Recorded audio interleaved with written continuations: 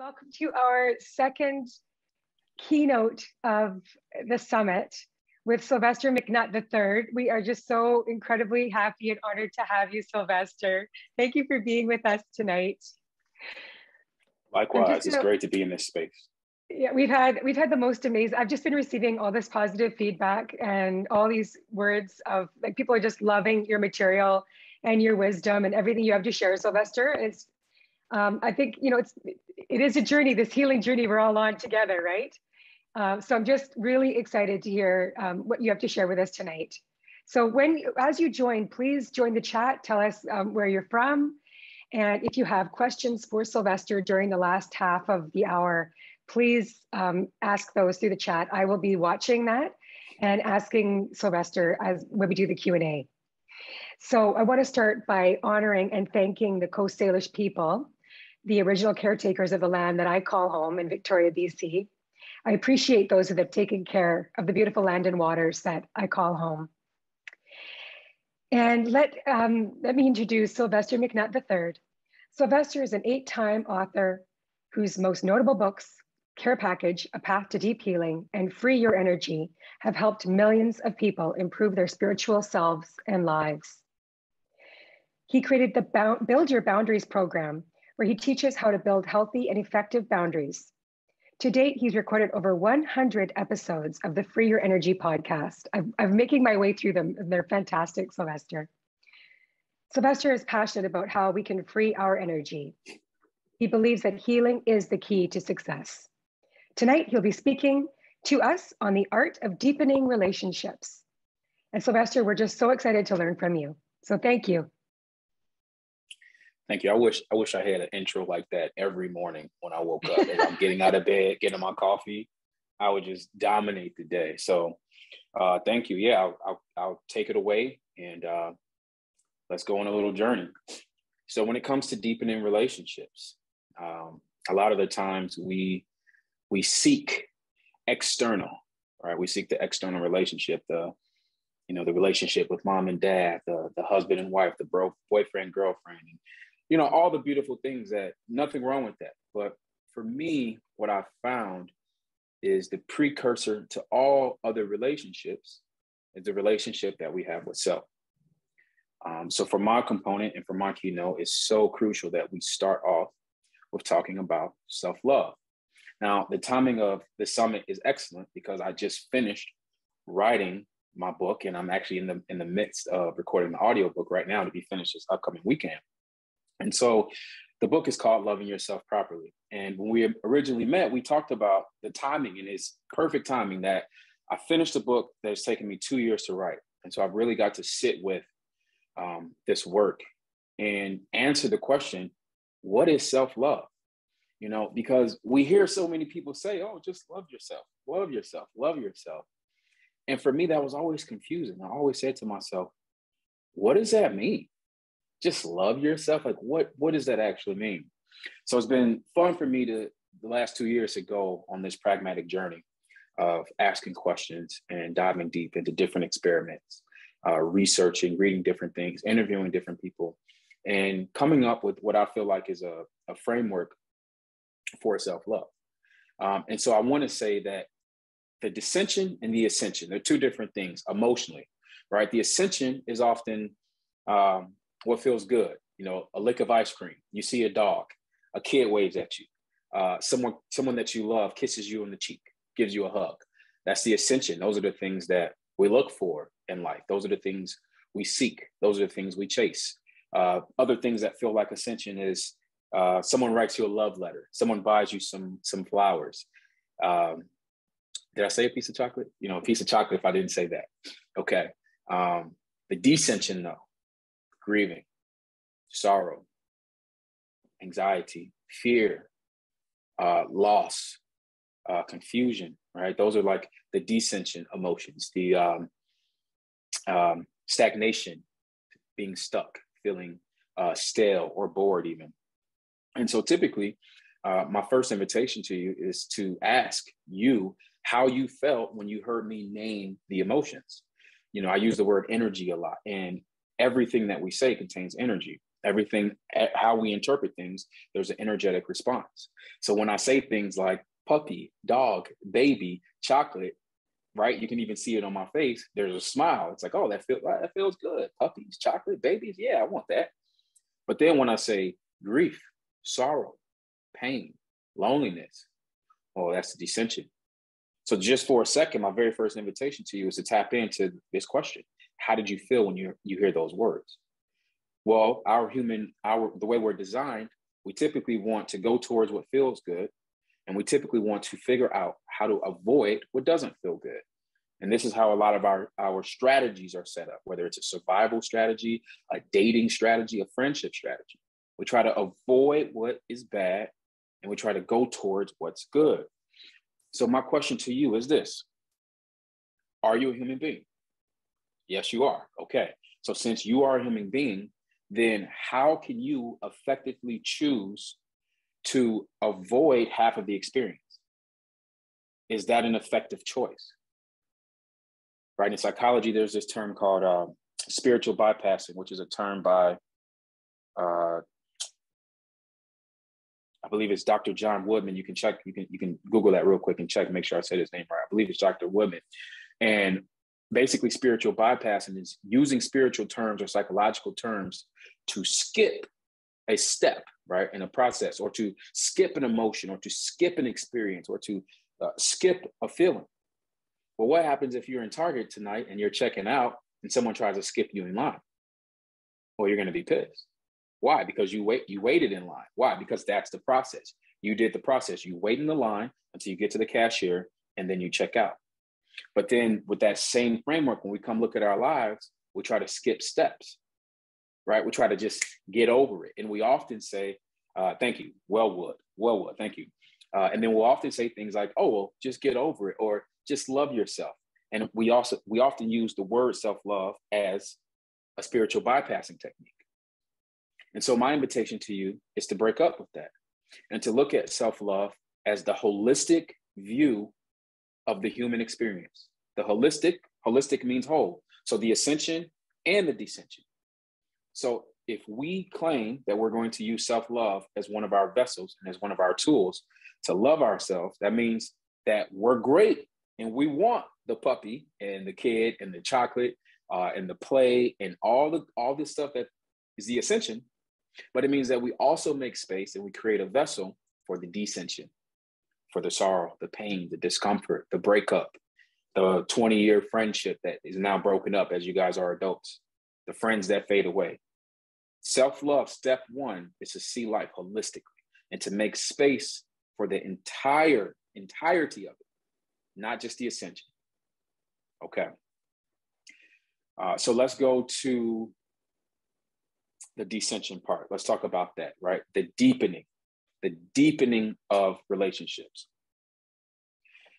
The alchemists, they use this terminology called the negredo and vessel. Those are the two terms that they use. Okay, you may also see it pronounced as negredo. And so what that is let's just say you're in a place where you're describing your dissension and you're like, oh man, I'm stuck. I don't feel good. You fill in the blank. I won't waste our time using that. You fill in the blank. I don't feel good. I'm stuck. Fill in the blank. You know what comes along with those type of things, right? And so what happens when you go into the descension?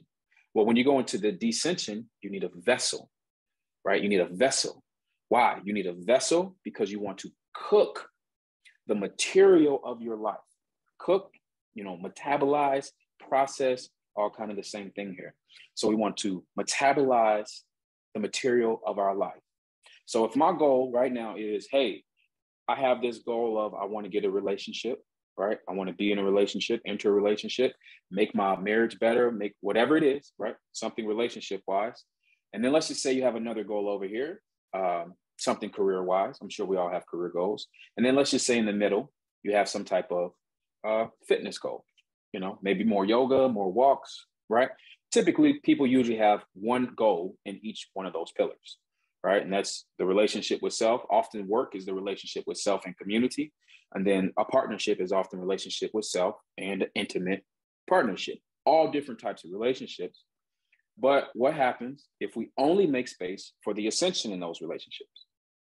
Well, that is how we avoid deepening. How we choose to deepen each one of those relationships is we figure out what vessel can make space for each person in the relationships. So if it's a business relationship, right? COVID happens. We have to let go of someone. We bring on somebody new, right? What is the vessel? Do we have open communication, right? Do we have leadership that's poor?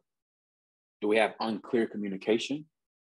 You bring it to the relationship with yourself. And let's say you have a goal about fitness or eating or sleeping, right? Which is your wellness. How you treat yourself is your wellness. Okay, well, what happens if your vessel isn't there? You're not following through with your workouts. The number one problem that I have that I'm working on is snacking too much, snacking too often and having too big of a portion. So how did I fix that? Well, I asked my community for help. When I tried to do it on my own, I couldn't do it. Why? Because I love chocolate too much. And I didn't have the discipline. I didn't have the control. But I knew that overeating the chocolate wasn't good for me. I didn't like the way I felt. I didn't like feeling addicted to sugar. So what did I have to do? I had to create a safe vessel for myself, and I had to be vulnerable, and I had to ask for help from my community, from my partner, and from my 2-year-old kid. He doesn't understand it, but I talked to him about it. Why? Because it makes me feel good. It makes me get it off of my chest. And then in my relationship, I literally took this situation to my partner, and we had an hour-long conversation about making sure we could get on the same page, because I wanted to make sure that she was supporting me and that I was supporting her, right? And so it would be great to just say, oh my God, my job is great, yeah, and then we never make space. We never create the vessel for the negrito. The negrito is the suffering, is the pain. The negrito is the emotional space. So instead of having all these emotions, just doing this, and we're just jumping, no, we'll grab it and we put it in a vessel. We just put it in a vessel. And then the vessel is the conversation about it, the acknowledgement of it, right? No spiritual bypassing. We want to totally, authentically process our experience.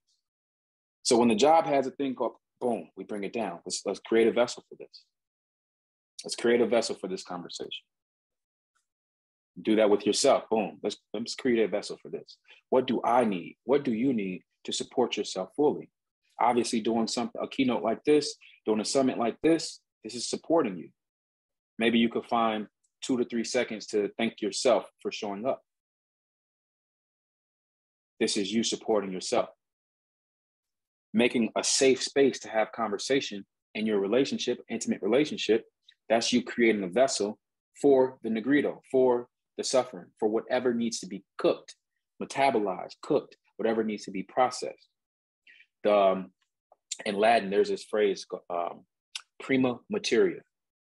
Prima materia means prime matter. So when you look at your life, and let's just make this very simple. I'll give you one very simple situation. Let's just assume a person's in a relationship and it's turbulent. Okay. So that's the prima materia, prime matter. The prime matter of your life right now is that you are in a turbulent relationship. So what do we want to do with that? Well, we need to, one, acknowledge. This is how we deepen. We acknowledge. If we don't acknowledge, then what do? We spiritually bypass. So what does that mean? We skip the line. What happens to people who skip the line, right? So we don't do that. We don't skip. We acknowledge. We acknowledge. And when we acknowledge, what do we use? We use a vessel. What is a vessel? If you see, every time I say vessel, I'm putting my hands together. Why? Because the vessel has boundaries. The vessel has boundaries. It's not all of this. The vessel is this, right? So we need boundaries to access healing from whatever the prima materia is, whatever the prime matter is, whatever our struggle is, whatever our pain point, whatever that is. We need a vessel.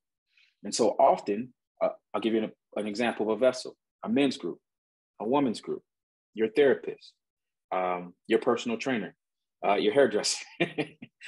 Hairdressers probably don't want me including them, because they're like, I'm not your vessel. I'm here to do your hair. But, you know, let's just be honest. For me, I go to my barber, and when I'm sitting with him for an hour, we talk about everything. I'm sure you could say the same thing. And so we have a bunch of different people and vessels. But what we also need is boundaries. We have to make sure that we have boundaries. Otherwise, we're not respecting the vessel. So when we do engage with the hairdresser or barber, we can ask, hey, do you mind if I ask you about this one thing? Do you have the capacity to have this conversation? Maybe you're talking to a friend who doesn't have the knowledge or the emotional strength to support you. That doesn't mean they're a bad friend.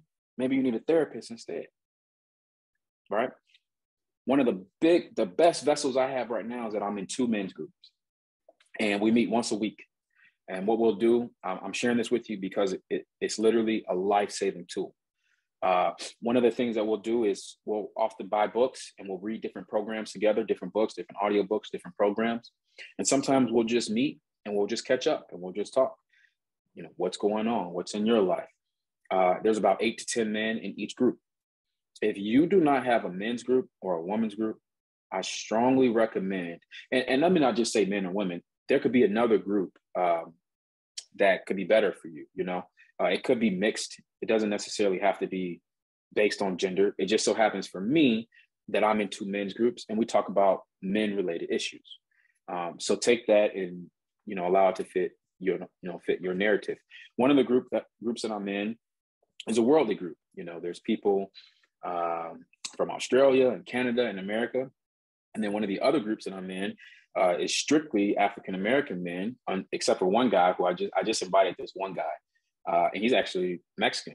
And when the African-American group started, that was part of the niche focus. It was, hey, let's bring some Black men together so we can create a space for our emotional wellness. Now that we've been together for a year, I asked the guys in the group, I said, hey, you know, we came together under that premise, but I really think we should expand to just the men that would be compatible with this space. And I think we should get rid of the Black men component. And they were like, oh, that's great. So that's another thing that we have to recognize with the deepening of our relationships and with our relationship vessels is that they change and that we have to be okay with them changing. A lot of people's suffering in relationships comes from the lack of an adaptation to change. We have to be able to change in group dynamics or in one-on-one dynamics. We have to make sure that our vessels and our boundaries are fluid enough, right, to flow with change.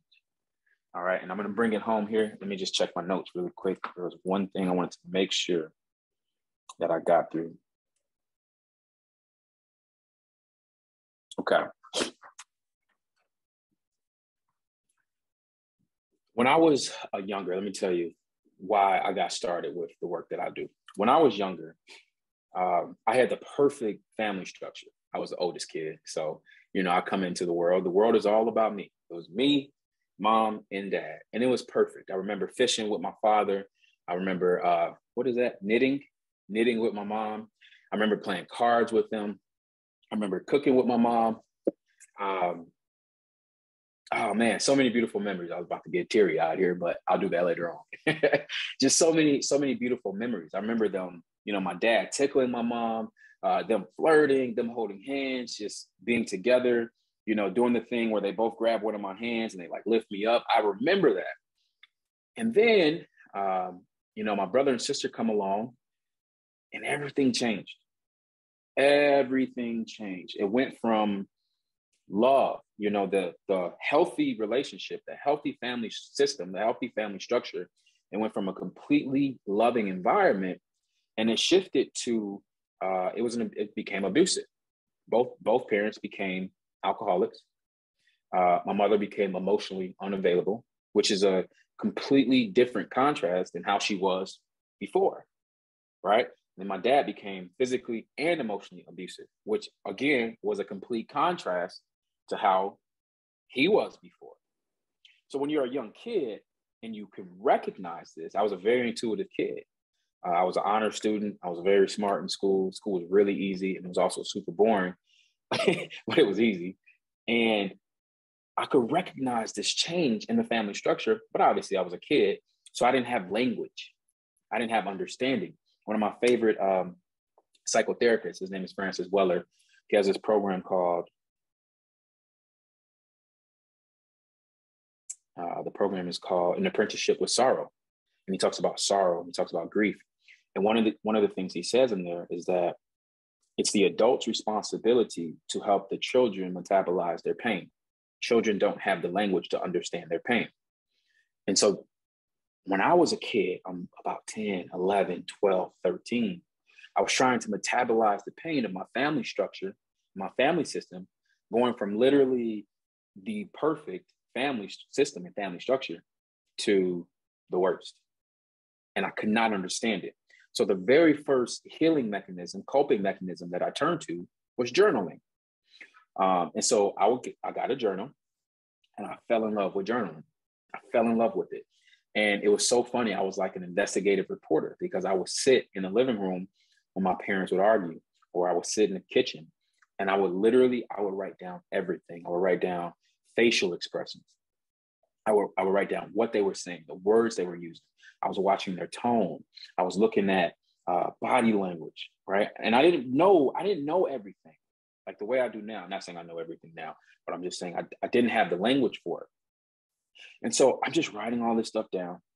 And I used to keep it in my bed, my journal. I used to keep it right in my bed, between the mattress and the frame.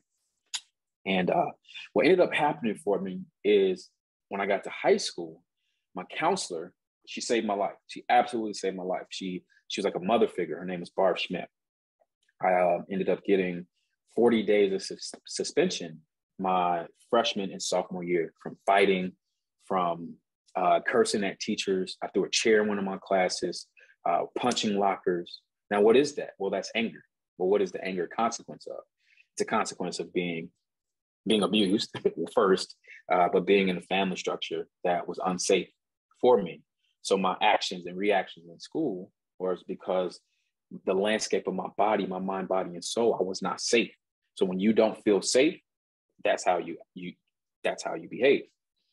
And so it was the last week of my sophomore year.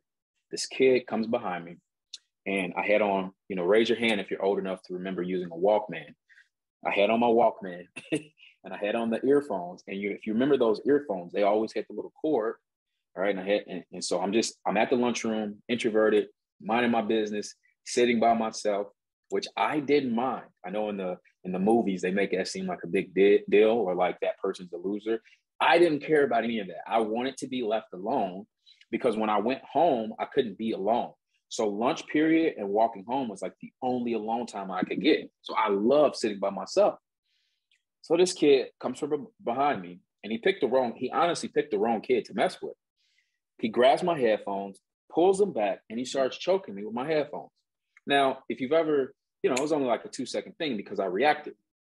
I ended up taking this dude and he was smaller than me too. And I ended up throwing him over the lunch table. And obviously I fought this kid. So this was the very last fight that I was in high school. I go to my administrator's office. I walk in, she's instantly disappointed. And she's just shaking her head at me. Mrs. Schmidt. She goes, Sylvester, why are you in here? She starts crying. This is my administrator at my high school. She starts crying. And she goes, I just see so much potential in you. I see so much good in you. And it just disappoints me that you continue to come into my office. You're one of the brightest students in the school. You're one of the smartest people I've ever met. But you just disappoint me over and over. She goes, what is it that you need to change this behavior? What is it that you need to be your best self? What is it that you need to step into your power? And I'm actually getting goosebumps telling you this story. And when I saw her cry, I said, that's what I needed. That's it. That's all I needed. She was a little confused. She was like, like, tell me more. And I go, I just needed somebody to care. I just needed somebody to show me a little bit of love. Because when I went home, I never saw tears. I didn't see anybody caring. What she gave me was words of affirmation. I didn't see anybody giving me words of affirmation. I didn't see anybody saying, come on, pushing me, challenging me. She said, you're worth more. You're smarter than this. You're better than this. What do you need? And just her creating that vessel by saying, what do you need, was all I needed to make a change. So I'm sure you're probably curious what happened next with high school. So let me just finish telling you. I had to meet with the superintendent. This was my 42nd day of suspension and my freshman and sophomore year. And obviously that's unacceptable. Meet with the superintendent, my assistant principal, the principal of the school, and my mother. And they pretty much said the same thing. Sylvester, we cannot keep you in this school. We got to get you out of here. You're bad. You're this and that. She was fighting for me in the meeting. And they asked me, they said, well, what are you going to change? What are you going to do differently? And I said, my whole life, and then I kind of gave them my whole life story up until that point. As a 15-year-old, I gave them my whole life story. But at the end of that meeting, I said to them, I feel like this is the moment in my life where I commit to love. And they kind of looked at me like, commit to love? What is this? What is this dude talking about? This little 15-year-old sophomore who they wanted to kick out of school. I said, yeah, like this is it. This is the moment where I commit to love. I'm not spending my time doing anything unless I love it. So you know what? I'm going out for your football team. I wasn't in sports. I says, I'm going out for your football team. I'm going out for your track. I love football. I watch football every Sunday. I love running. So I'm going out for your track. You know what else I'm going to do? I'm going out for your debate team. Because I love debate. I love, people arguing and seeing how people think and feel. I love that. And you know what else I'm going to do? I'm going to become an author. And they go, an author? What are you going to write about? I said, I'm going to write about love. I'm going to write about relationships. I'm going to write about healing. And I'm going to write about this moment. And I told them, I said, one day I'm going to tell people about this moment, because this is the moment that I decided that for the rest of my life, I'm committed to love.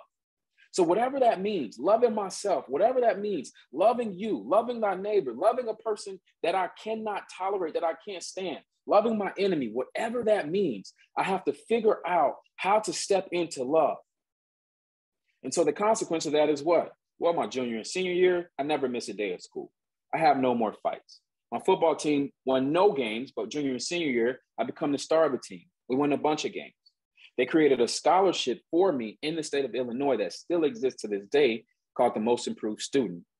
And they give that out every year to a person who basically has a journey with mine, where they improve. Get into college, study communications in college, walk onto the Division I football team. And by the time I got onto the football team, that's when I recognized, okay, I've had about 2 or 3 years staying committed to love. It was over for me at that point. I knew that I was on the right path, and I knew that I couldn't give up the path of staying committed to love. So if you remember anything from this story, if you remember anything, just remember, I was in the Negrito. I was in those dark emotions that we talk about, that I talked about at the beginning. But there was a vessel for me, and that vessel was one person saying, what do you need? And when she said, what do you need? That gave me the permission to actualize what I needed, what I wanted. So I'm going to leave you with this. What do you need? Simply that. What do you need?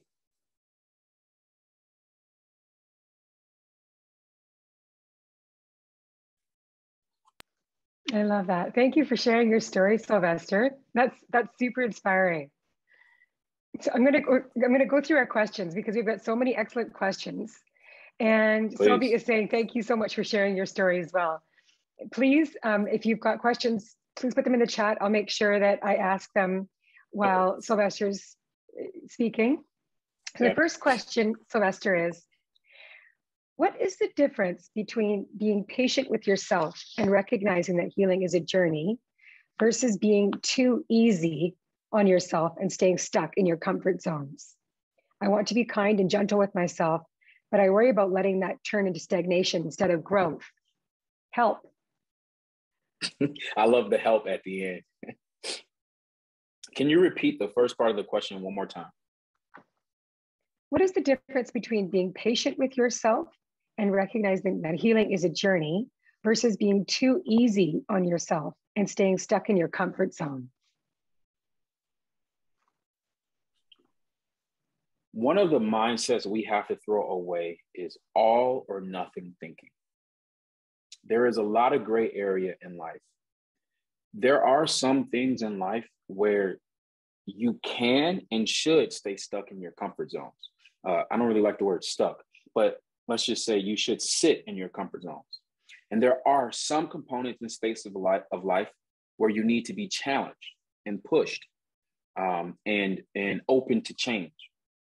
So I think the very first thing you should do is offer yourself self-compassion for where you are, self-compassion for where your mind is, for where your body is, for where your life is at this current moment. And through that compassion, if you want to seek change through compassion, that's always the best way. That's always, always, always the best way. The second part of that question, can you repeat the second part of that question? I want to be kind and gentle with myself, but I worry about letting that turn into stagnation instead of growth. I wonder what it would feel like for you if you took out everything after the but. Robin, read it again, but stop before the but. I want to be kind and gentle with myself. That's it. That's it. That is an affirmation right there. So when you wake up tomorrow, just look in the mirror and say that. I want to be kind and gentle with myself. That's it. We don't need the but. I want to be kind and gentle with myself. Great question. Yeah, that is a great question. And I love your answer. And I also think about this week, and you talked about, or maybe it's I've just listened to your podcast, so I may be mixing up where I got this information. You talk about this overthinking. And it's like, we need to stop overthinking and just get to the doing. So sometimes it's just, maybe our minds are just we're overthinking things. Could be. So Lily from California is asking, you talk a lot about energy, but could you explain or describe a bit about what you mean? How can we picture or understand this energy we're trying to heal or work with?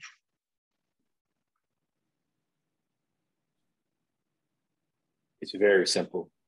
Put your favorite song on right now, and what happens? The music has an energetic vibration that comes into your body. And when that song comes on, you laugh, you scream, you cry, you start dancing, you start moving. Now put on a song that reminds you of a bad time, a sad time, that reminds you of a person you don't like. What happens? You're instantly like, oh no, I'm turning that off. Skip. Let's get out of this playlist. Right?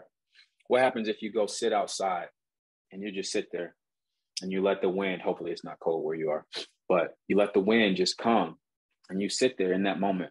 You let the wind wrap around you and you appreciate and ground into that moment. What is that? You're feeling the energy of the earth. You're feeling the energy of the atmosphere. Pull out your journal and write, I love myself. I'm right where I need to be. And then say that out loud. And how do you feel? What emotional state are you creating? Right? And then try the opposite. Pull out your journal and write, I can't stand myself. I don't. Say that out loud. See how you feel.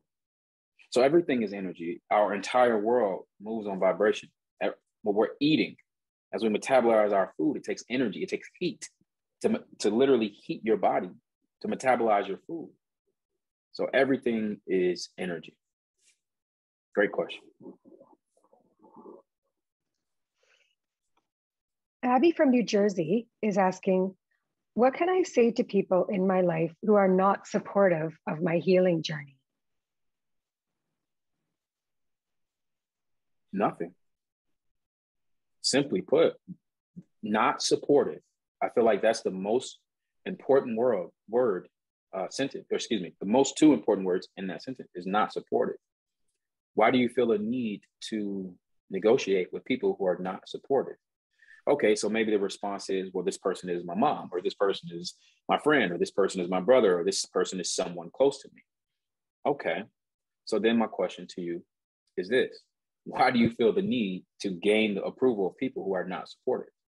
If you are doing something that is enhancing your vitality, enhancing your survival, enhancing your experience, and there are people who do not support that, then my question is, why do we care what they think?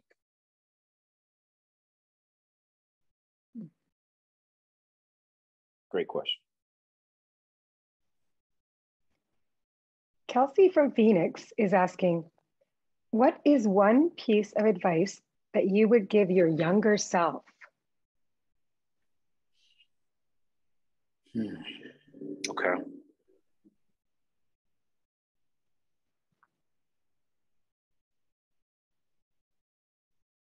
This is so hard, right? This is the butterfly effect question. If you go give yourself that piece of advice, does it completely alter and change your life? Probably does.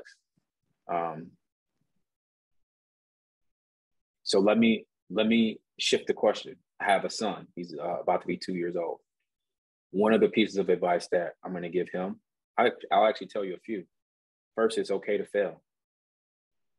Allow yourself to fail over and over again. It's okay. Second, I will tell him it's okay to have fun. This world that we're in is all about being serious. It's all about domination. It's all about winning. It's all about, killing it. What can we just have fun? Is it okay to have fun? Yeah, it's okay to have fun. It's okay to make space for seriousness and fun. But when I look at him, the young kid version of him now, he just loves having fun. So at what point in life do we go from the kid where we're having fun to the serious adult who never has fun? And then we wonder why all of our mental health, well, not all of our mental health, but we wonder why mental health is such a thing. It's because we remove fun from adulthood. So I would say, son, it's okay to be an adult and to have fun. My younger self probably needed to hear, I love you. And that's not necessarily advice. So maybe I would just go tell that guy, I love you. Just like I would tell this version of me, I love you. That's a great question. Thank you. Mm-hmm. Somebody's asking, do you think it's possible to heal your energy while you're still stuck in the situation that wounded you in the first place for family and financial reasons? I don't know. That's the most genuine answer I could give to a question like that. I don't know. Because when we say that an environment or situation hurt you or wounded you, right? I don't know the complexity of what that means. And I don't know the depth of that. I imagine if the people in the environment or place are attempting to recognize or holding space for the hurting, then yes, I think that healing is possible.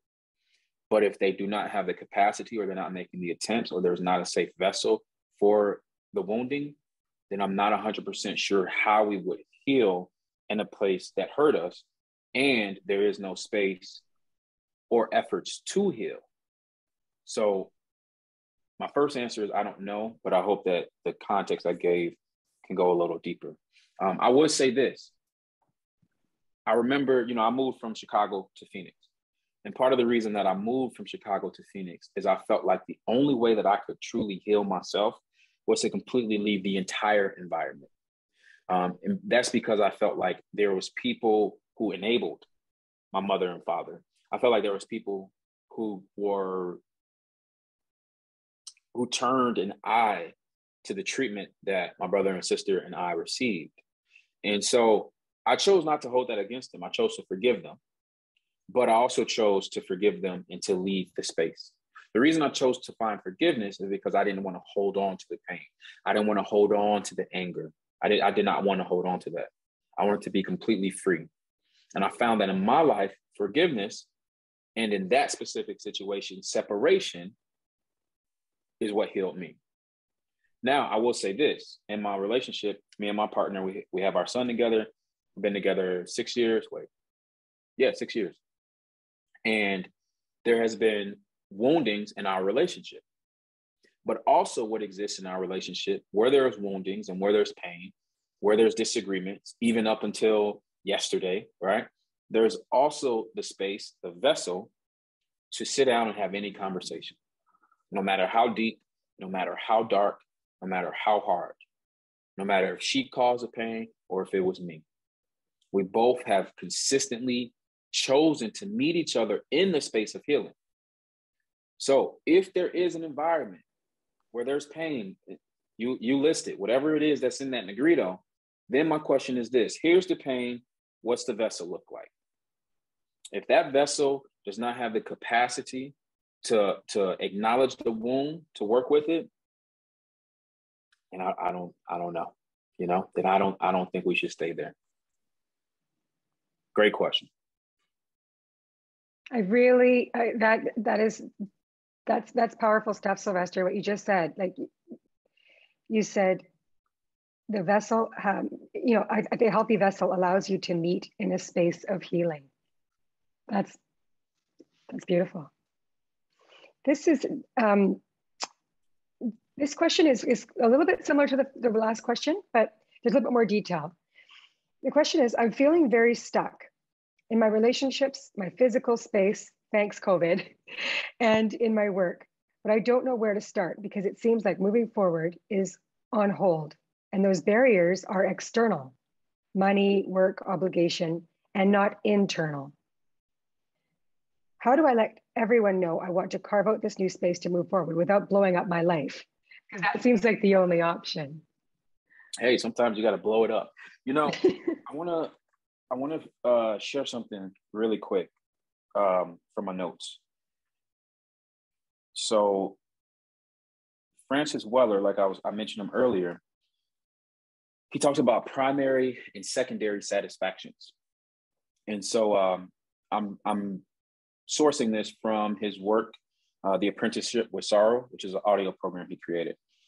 And so he says the primary satisfactions are what shaped us as human beings.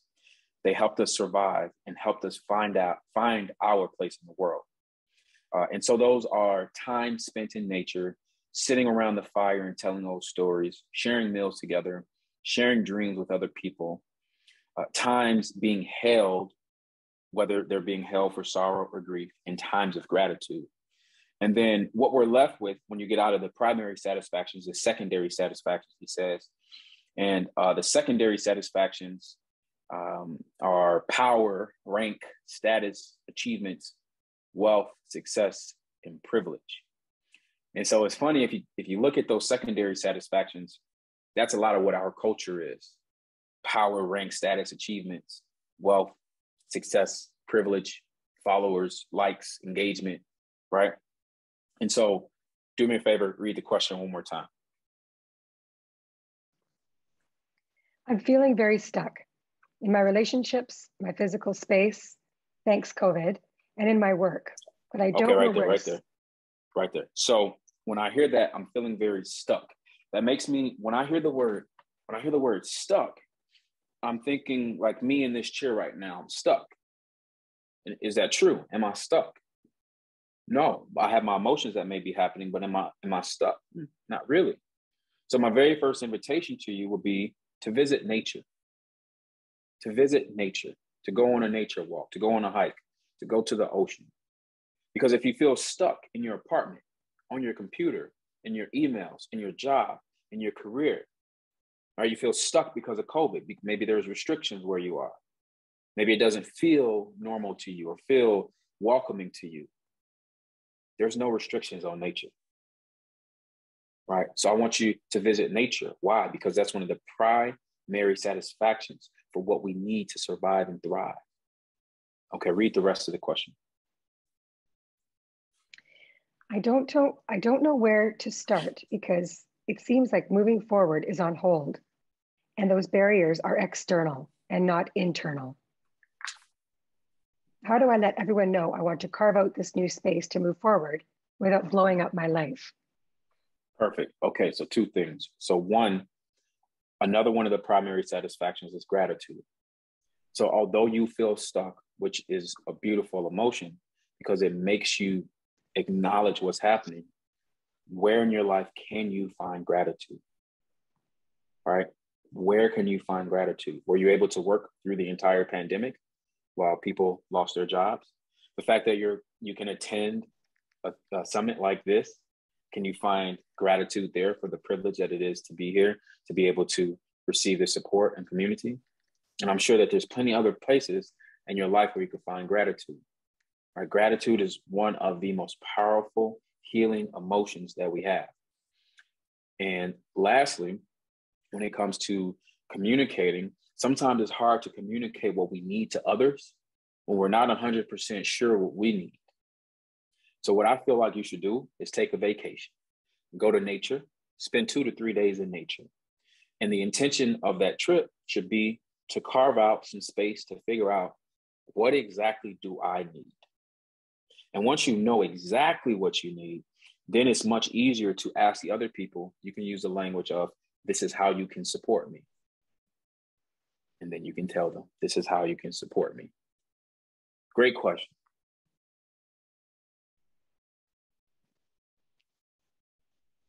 Robin, I think I just saw a text. Someone texted a question. Could we maybe grab that one for the person who's present? Oh, I don't know. I'm looking at the chat right now and I don't see a question. I put in the chat, so I wanted to remember to ask you for the list of primary satisfactions.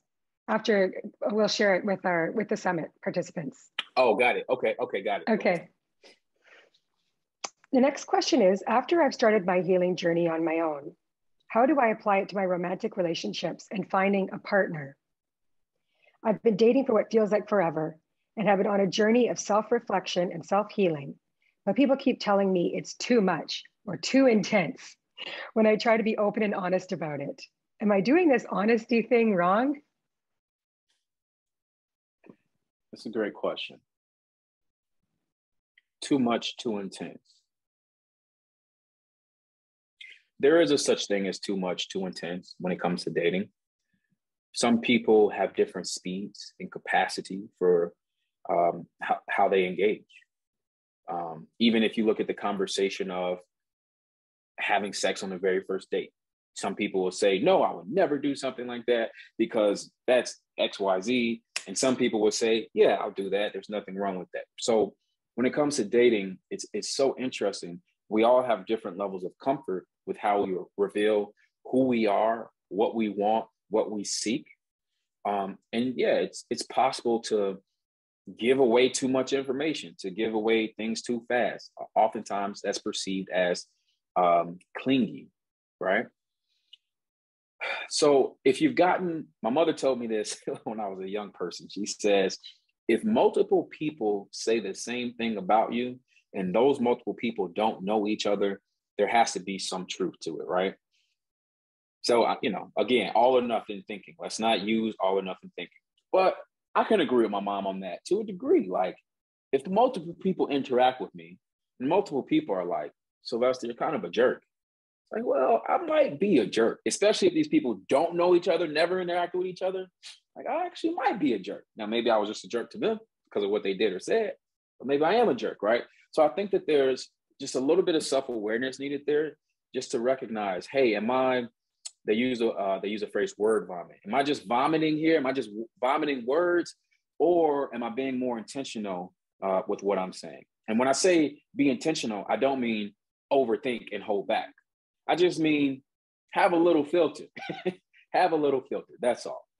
Now, we do want to get to a space where we can be completely vulnerable and completely honest, but that does take time. And it's okay to take your time to get there when you're dating. Great question.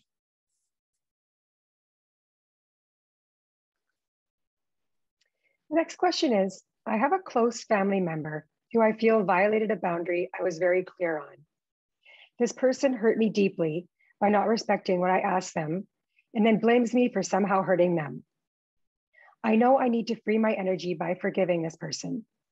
I do not see us being close again as I've lost so much respect with how I was treated. Any ideas for moving forward with this family member in a healthy way? You are not obligated to forgive them. Forgiveness does help with healing, but forgiveness is a choice. And also you can heal and move forward without forgiving them. So you're not required to forgive them. You're also not required to bring them back in your life. Now, I don't know the depth of the boundary. I don't know the depth of the boundary violation. But I would imagine that the boundary violation severed trust. And when trust is severed, it's very hard and almost impossible in some situations to repair, again, unless the vessel meets the wound. And it seems like, from the way that the question was worded, it seems like you want to move on and you want to move forward. And you also are allowed to do that. You do not have to give a person a second chance. You do not have to. You are not required to. If you feel that you want that, right, you can, but you're not required to, right? So I got a question one time. I was doing my boundaries class, and someone asked me, well, how many times can you allow someone to violate a boundary before you cut them off? The answer could be 100. The answer could also be once. It's up to you to determine what feels most appropriate to you. So if you offer forgiveness, please make it genuine from your heart, but also recognize you're not required to. One more thing, what I like to do personally in relationships when I end them, if there was a relationship where there's history and there's past and, you know, there's stories, if I feel worth it, I like to personally let the person know why I'm not interacting with them or talking to them anymore. That's just me personally. Because I don't like, Brene Brown says in her book, Dare to Lead, she says, the worst thing you can be in a relationship is unclear. I love clarity. I love clarity. So, hey, if I did something to hurt you, let me know. If you don't want to talk to me anymore, let me know. I'm going to return that to you. I feel like clarity is one of the most important things in relationships. So consider that. Consider the forgiveness piece and consider the potential of a closure conversation. But also note that you don't really owe this person anything, considering you communicated your boundaries and they still chose to violate the boundaries after you clearly communicated them and hurt you deeply. So you don't necessarily owe the person forgiveness or the closure conversation. You just have those as tools for your healing process if they will help you.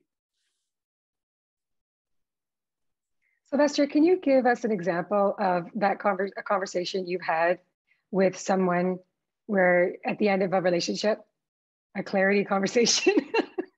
Yeah. We're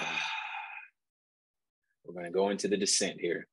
We have to go into the negrito, into the blackening, into the prima materia, the prime matter. Most recently, a best friend of mine. I've been friends since college. And this person, you know, when people tell stories about endings, they often do it in a way where they make the other person the villain. That's how we learn to tell stories here in America. We make ourselves the protagonist and everybody else is the antagonist. Everyone's against us. We make ourselves the hero. And I'm not going to do that. I'm just going to say that we grew apart and that we just don't see eye to eye on a lot of things. We just don't see eye to eye. Now, at one point, this person was my best friend. You fill in the blanks, just amazing friendship. And so what I did was I thanked them. Before we got into the depth, I thanked them. When I got on the call, I said, you know, I really am very appreciative of you. And I just want to thank you for being my friend for all these years. And I didn't bring out the samurai sword and just say, we're never talking again. I didn't do all of that. I just said, I need some space from this relationship. And I explained why. And I also said that with the caveat of we can continue our friendship, but things would have to change. There's certain conversations I'm not willing to enter anymore. There's certain environments I'm not willing to enter anymore. And so I named what I needed to feel safe in the conversation. And I just left it to that person. not the conversation. I named what I needed in the conversation to feel safe in the relationship. And then I just left it there. And then that person has reached out and they have made some changes. And every change that they've made, I've made sure to acknowledge because they didn't have to make any change. So I made sure to acknowledge it. Like, man, good job. I really appreciate that. I'm so thankful for that. But genuine acknowledgement, not just saying, oh, I appreciate that. Like genuine. So the relationship ended and now a new one is being born. But the new one that is being born is taking its time and it's growing slowly. And I'm perfectly okay with that. That's beautiful. Thank you for sharing that.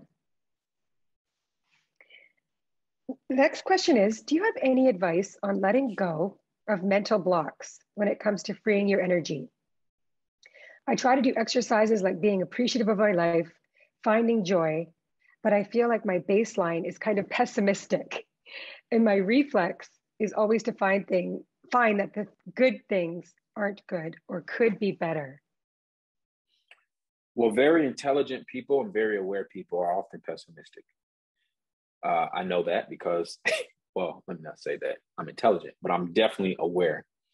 And I notice that awareness brings pessimism because it makes you notice the problems, right? It makes you see what's ineffective. It makes you see what's going wrong. And so I don't feel like you need to completely get away from that because that could be who you are, right? You could be a problem solver. You could be a thinker. You could be a person who puts puzzles together. You could be a great CEO, a great leader, because you're able to see how the teams need to work together for success. So I don't look at that as if it's a bad thing. But to answer your question, it looks like you need a practice that helps you balance out the emotions that come with being pessimistic. Great. So go to yoga 3 times a week. Go to yoga. And when you go to yoga, set an intention before each class. And obviously the intention will change, but set an intention each class. Today, it could just be about, for the next 60 minutes, I will not be pessimistic. So I'm not going to tell you to completely get rid of that trait, because that trait might be very useful to you in your personal life or professional life. But let's just balance the emotion. So bring yourself to yoga. And when you're in yoga, then you could potentially work on taming it. You don't have to get rid of it. You just want to come into communion with it. So then you could work on taming it through yoga, through breathing. Because what yoga does is yoga connects you with your body. It connects mind, body, and spirit. It connects psyche. It connects soul. It connects your brain and your heart. It's one of the only things that does that. Meditation is another thing that does that. Some say, if you ask some people the definition of yoga, some will say that yoga is moving meditation, right? Because what are we doing in yoga? Well, we're trying to connect, right? So I would say start going to yoga and set an intention. Hey, I won't be pessimistic for the next 60 minutes. And then if you do find yourself being pessimistic while you're in yoga, simply use self-compassion. That's okay. It's okay that I was pessimistic. Now, once you use self-compassion, now you can ask yourself, can I release that? You can, right? But if you look at the, hey, sometimes I'm pessimistic. If you look at that as a negative thing or as a defect, what that will turn into is shame. Things that we feel that are defective about us, about how we think, about how we behave, turns into shame. Well, what's the consequence of shame? It makes you feel small. It makes you retreat. It makes you hide. It makes you feel worthless. It makes you feel unworthy. It makes you feel not important. So what do we need to defeat shame? We need empathy. So where can you find some empathy? You ask for a practice, your yoga practice. Your yoga practice can employ empathy for you. So again, no more all or nothing thinking. We want wholeness. So we want to be the person who, yeah, sometimes you're pessimistic, but also you are filled with joy and you are grateful. Great question. Well, the time is already up, Sylvester. It's been an hour and it's gone by so fast. I want to thank you so very much. Can you spend maybe a minute or so and telling us what you are most passionate about these days, what you're working on? I know you said you just finished a book. That would be your 9th book. Is that right? Yeah. So, finishing the 9th book, I dealt with a lot of, what do we call that? What's the term? It's on the tip of my tongue. The term when you don't feel like smart enough to do the smart thing or good enough to do the good thing.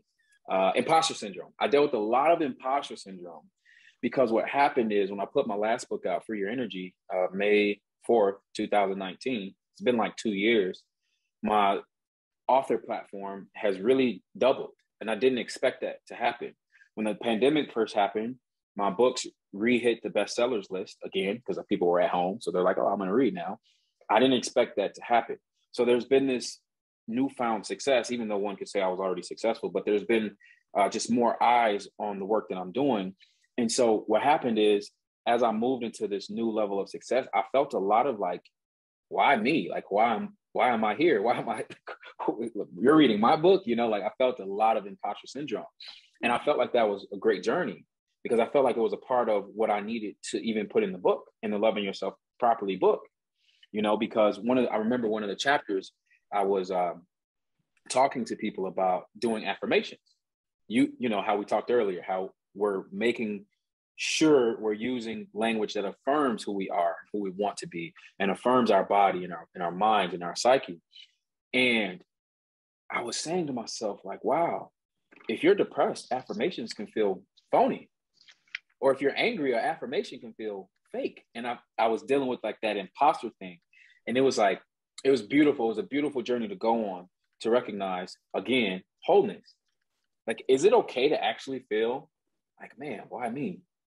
But then isn't it also okay to feel, yeah, me? Mm-hmm. And it was just a beautiful journey. And that's what really brought me closer to wholeness, right? In my life, I would say one of the things I'm really excited about is that I'm a dad. I never, ever thought I was going to be a father. I really thought I was just going to be one of those guys who would go through life and never have kids. And I have a kid. And again, it's like, there's some days I'm frustrated. And then there's some days I'm like, look at this beautiful baby. Let me just give him a kiss and hug him and squeeze him and chase him. And so I'm excited about the journey of being a parent. And lastly, I'll just say, I'm really excited about my yoga practice. Just really excited about it. I like to lift weights and do yoga. And I'm just really excited because I've got a lot of healing. I've got a lot of clarity and a lot of purpose. And I hope to, when I get my book out, I hope to actually take a teacher training and get certified. I'm not really passionate at this moment about trying to teach yoga, but I am passionate about doing it. And I want to really deepen my practice by getting a teacher certification. So I got some great things going in my life, and I'm just really excited. I'm grateful to be here. Well, I know I'm speaking on behalf of everybody here tonight and those that are going to listen to the recording. I just want to thank you so much for an amazing week and for this hour. You've just been so inspiring, and I'll be rewatching just so I can take in more, right? Because the more we can, I think, just hear it again, it'll just digest, as you said that word a few times tonight. So metabolize, right? Metabolize. Last thing I want to say is this, is wherever you are in life, that's a great spot. Take time before you go back to work, go to emails, take time to find some gratitude for where you are. Take time to find some appreciation for where you are. Take time to think about all the things that you've overcome. So take time to think about all the successes and all the victories. There is so much power and so much love in the present moment. And part of deepening relationship is to come present. And the world we live in, yes, it's very pragmatic to think about your goals and your future and your business and your degree and all these things, right? And it's also very easy to think about your past, what didn't go right and very easy to do, right? And I'm not telling you that's wrong, but I am asking you and inviting you to just find some grace for yourself and self-compassion. That is how we deepen the relationship with self. And as a consequence of that, the relationship we have with ourselves is the precursor for all other relationships. If you deepen that relationship with yourself by using self-compassion and empathy, shame gets out of there, fear gets out of there, and those do not come in to your relationship with others. And that's where the love is. So thank you so much, Robin, for bringing me on. Thank you so much. And in closing, I always close with a blessing. And it's really all along the lessons we've learned from you all week. May we always honor the people in our lives by thanking them for their time, their efforts, their energy, and for showing up in our lives. May we dive deep in order to understand ourselves better. May we accept that there are aspects of ourselves we love and aspects of ourselves we do not like. May we amplify what we love and work on the parts of ourselves we do not like. May we give ourselves grace and love and compassion as we undergo a lifelong process of healing and growth. May we practice forgiveness, forgiveness of self and forgiveness of others in order to free our energy. And may we be present. May we remember that we are all growing, we're all evolving, and we're in this together. I love that. I love that. Thank you so much, everybody. And thank you, Sylvester. It's been an honor. Good night. Yes. Thank you. Bye-bye.